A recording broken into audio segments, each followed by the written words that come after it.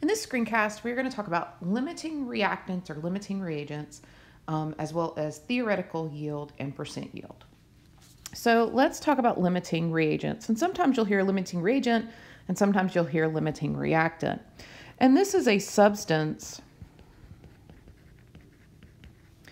that is completely consumed in the chemical reaction. This determines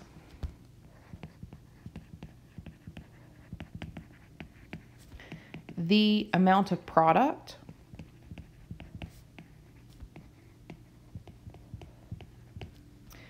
that can be formed during the reaction.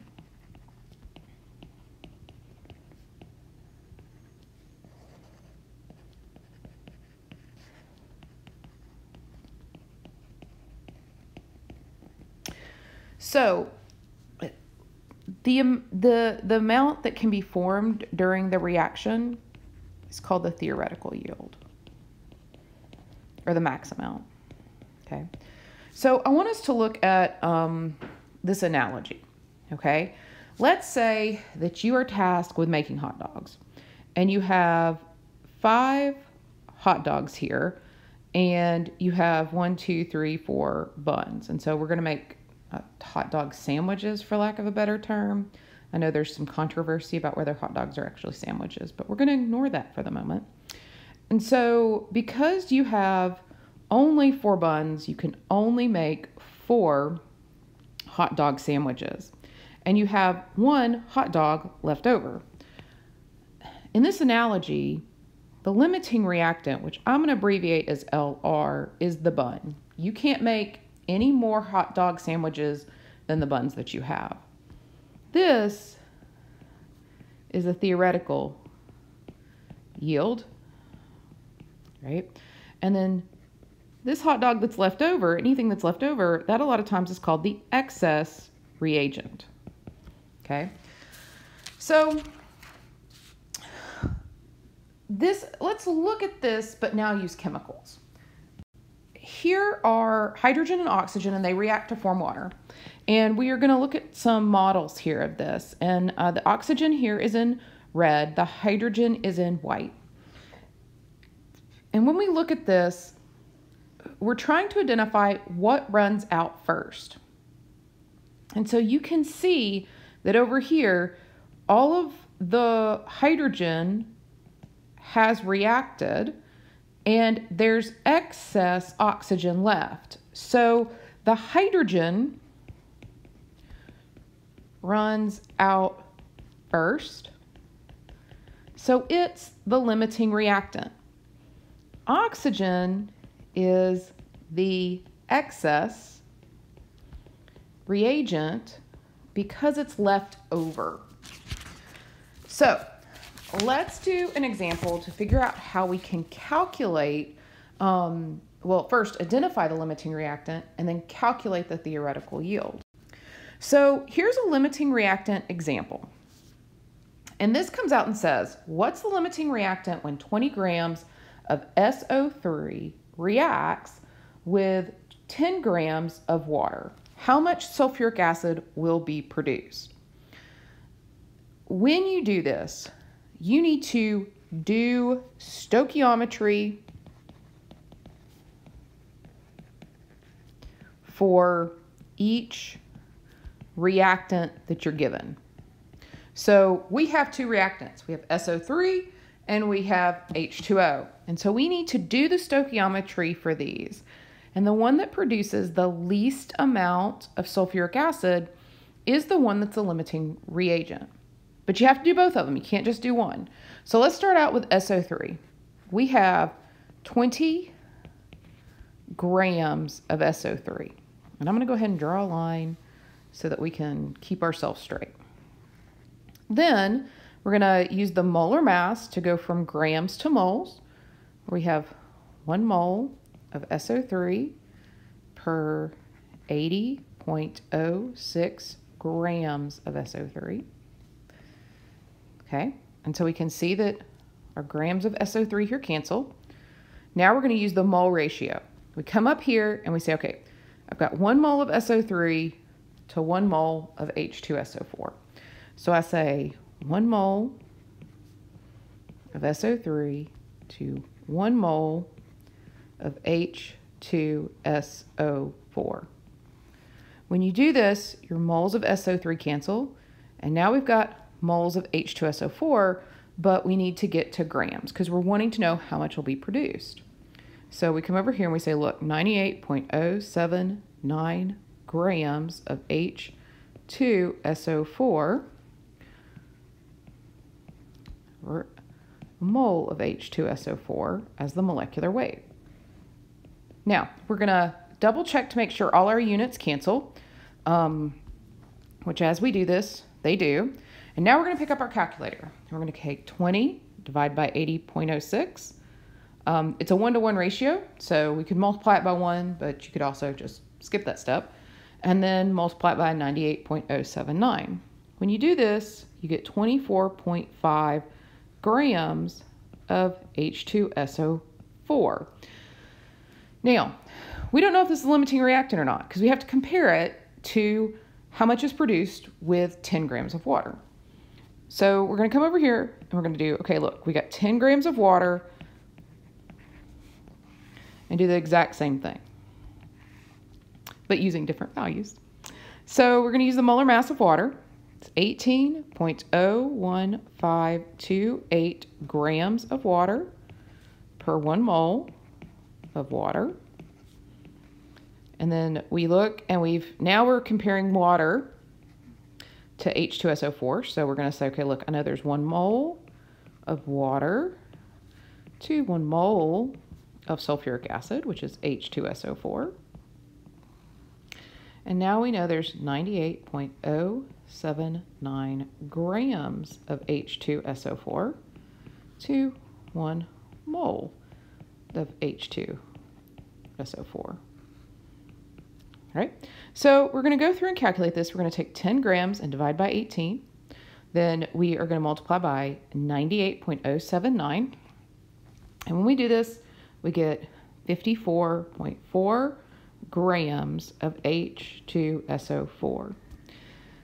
The limiting reagent is the one that makes the least amount. So SO3 here is the limiting reagent, and this is the theoretical yield. Okay, that's the least that we can make. That's when you look at these two, it's the less amount, and that tells us it's the limiting reagent, and then that's the theoretical yield. So let's look at kind of how some of these problems can be tricky. Not every problem starts out and says, I'm a limiting reactant problem. You have to identify it's a limiting reactant sometimes. And so what a lot of times it'll say is, these two things react, how much can be produced? And it won't ask you what the limiting reactant necessarily is, just you have to understand that you need to find it. So I wanted you to be aware of that. Let's do another one. All right, this is a tricky one, right? If 10 grams of methane is burned in 20 grams of oxygen to produce carbon dioxide and water, how much carbon dioxide is produced? If I didn't have limiting reactant or limiting reagent as the title here, you might not pick up on that this is a limiting reagent. The context clue is if you have 2 or more reactants,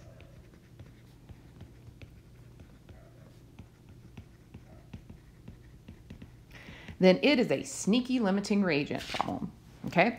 And so to figure out how much carbon dioxide is produced, we have to do 2 stoichiometry problems because we have 2 amounts of reactant. Now we're going to need the balanced equation here. We have balanced this before in another screencast, so I'm just going to write it here for us. I actually thought it was already on the slide, but it apparently disappeared in some conversions. So there we are. Okay, so there's our balanced equation. So we are going to start off with methane, and we've got 10 grams of methane. And we are just going to do a normal stoichiometry problem. So we're going to come here and we're going to say, great, I have 1 mole of methane. We're going to use the molecular weight for 16 grams of methane. And you can, of course, draw a map if you want. I'm not doing that, but you are more than welcome to. This is the mole ratio. So we're going to go look for CO2 because that's what it's asked for. And it's a 1-to-1 mole ratio. We're up there looking at the balanced equation. And then now we need the molar mass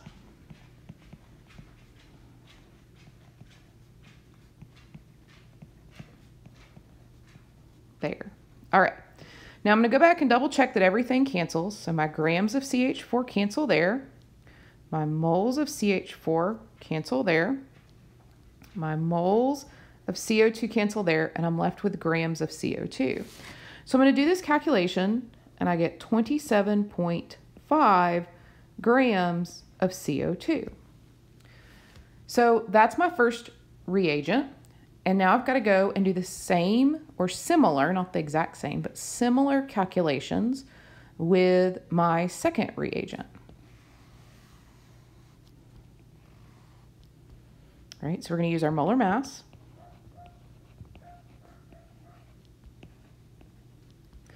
Per 1 mole of O2. Now we're going to look at our mole ratios, and we're going to see that the coefficient in front of the oxygen is 2. So it's 2 moles of O2 per 1 mole of CO2. And then we're going to do the molar mass. So my hope is that you're picking up on a pattern here, right? And the pattern is molar mass, mole ratio, and then molar mass again, right? Molar mass, mole ratio, molar mass. So we do our calculations and we get 13.75, but I'm going to go ahead and round this to 3 significant figures because that's what we have in the problem, grams. We look at this and we identify the one that makes the least. 13.8 makes the least. Sorry, 13.8 is the least. And so because O2 makes 13.8, which is the least amount, O2 is the limiting reagent. That means the theoretical yield is 13.8. Now, just because theoretically we should make 13.8 doesn't always mean in the lab that we do make 13.8. Sometimes we lose stuff in the lab. And what do I mean by that? Well, you're going to filter it and you're going to lose some. Some it's gas, some of it bubbles away, right? Or maybe the reaction doesn't go to 100% completion. So a really helpful calculation in the lab is percent yield. Percent yield is just the actual yield over the theoretical yield. So when we talk about percent yield, that is the actual yield, what you actually get, and you measure this in the lab, over the theoretical yield.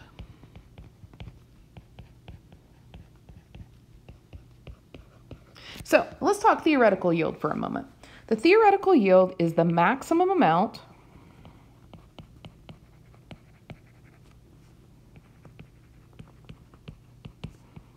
of product possible in a chemical reaction, okay? And then the actual yield is the measured amount of product in the laboratory. This must be, it is given to you, it must be given to you in a problem. Right? Or you measure it in the lab.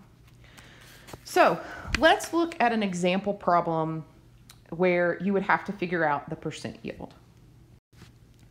Aluminum burns in bromine liquids, producing aluminum bromide.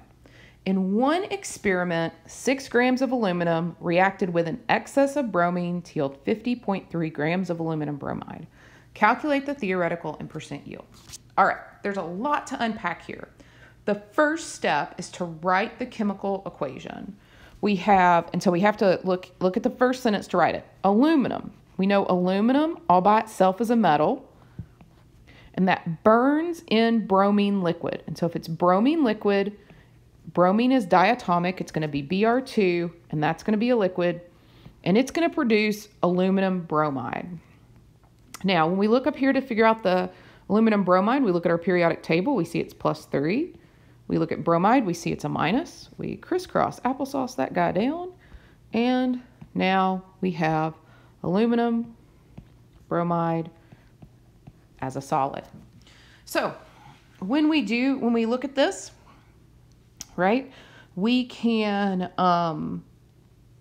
go back, and now we need to balance the equation here. To be able to do this, because one bromine is 2 and one is 3, one of the easy ways to do this is to know that 6 is what they're going to have in common. So you can put a 2 here and a 3 here, and then a 2 there. Or you can balance it by listing everything out. It's completely up to you. So that's our first step. Whew, done. Now, let's go over here and look at the next sentence. In one experiment, 6 grams of aluminum reacted with excess bromine. That tells us that 6 grams of aluminum, that is our limiting reagent. Because if you have excess, you've got tons of bromine left over. That's your excess reagent. So that's a limiting reagent. That's what we're going to do stoichiometry with to yield 50.3 grams of aluminum bromide. Look, they're saying in the lab, that's how much you got. That then is our actual yield. Okay, so we've identified that as our actual yield. So let's look at some stoichiometry to figure out our theoretical yield. So to figure out our theoretical yield, we do stoichiometry with the limiting reactant. So we have 6 grams of aluminum. And we need to figure out how many grams of aluminum bromide we make. So we come here and we say the molecular weight for aluminum, we look at our periodic table, is 26.98 grams of aluminum per 1 mole of aluminum. Then we look at our balanced chemical equation and we look at those coefficients. And we say, look, there's 2 moles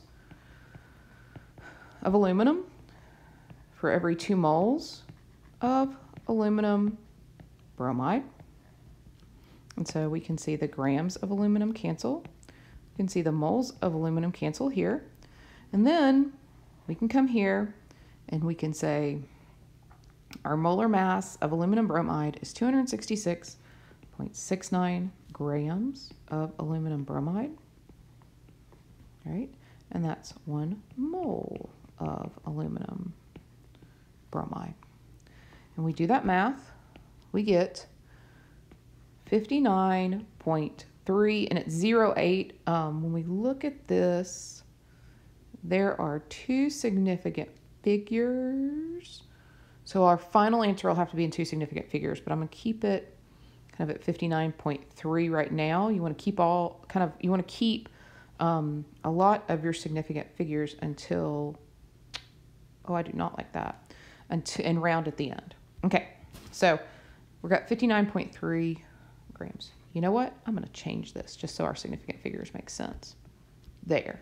Now we have 3. All right, let's do the percent yield. Percent yield